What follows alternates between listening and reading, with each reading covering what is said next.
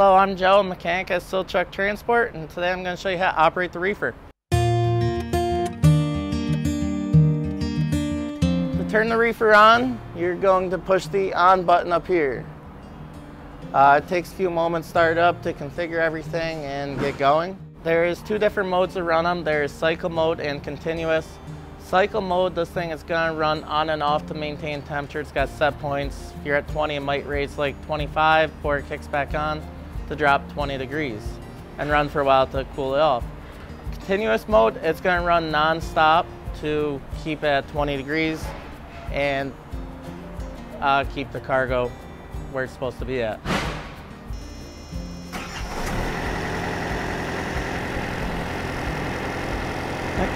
This button here is your continuous and your cycle mode button.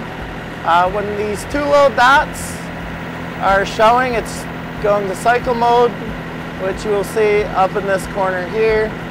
Those two dots, it's in cycle mode. Change it back to continuous, push the button again, change continuous so it'll run non-stop. If you want to change your set point temperature, push this button here.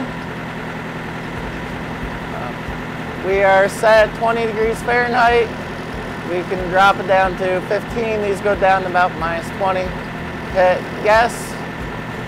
It changes your new temperature. It's going to run it to drop the temperature.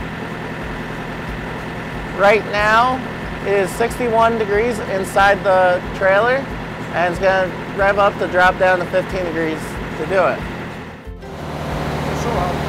Alright, turn off the reefer.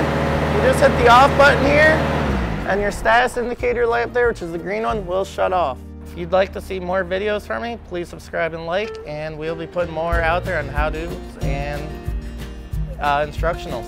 Thank you.